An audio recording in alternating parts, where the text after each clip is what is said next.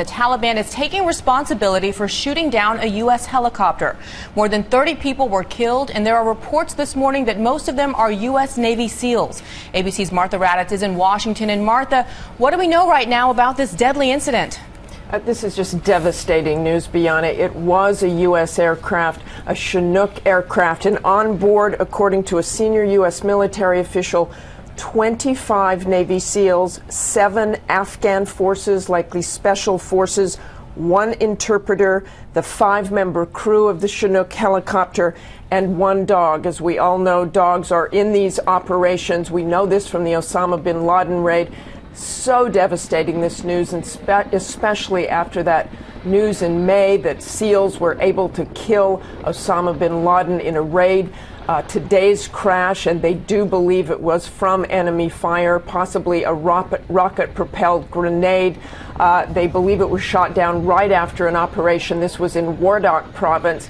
Now, I also want to add that the first person to say these were U.S. Special Operations Forces was Hamid Karzai, the president of Afghanistan. He released a written statement sending his condolences for the loss of those troops in the Afghan forces as well. But he was the first to say Special Operations Forces, and we did confirm through a senior military official they were Navy SEALs. This, as you know, beyond a very, very small community of these highly trained elite U.S. forces. That is true. A devastating blow this morning. Martha, you know this area very well. How dangerous is it to fly over this region in Afghanistan?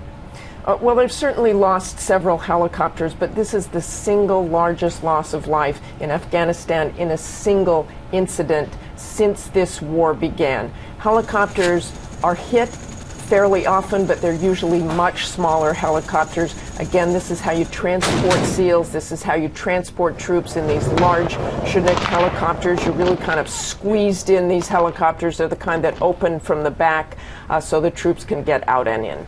All right, a devastating story, huge loss of life. Martha, we appreciate you waking up early this morning for us and bringing us the latest. Thank you.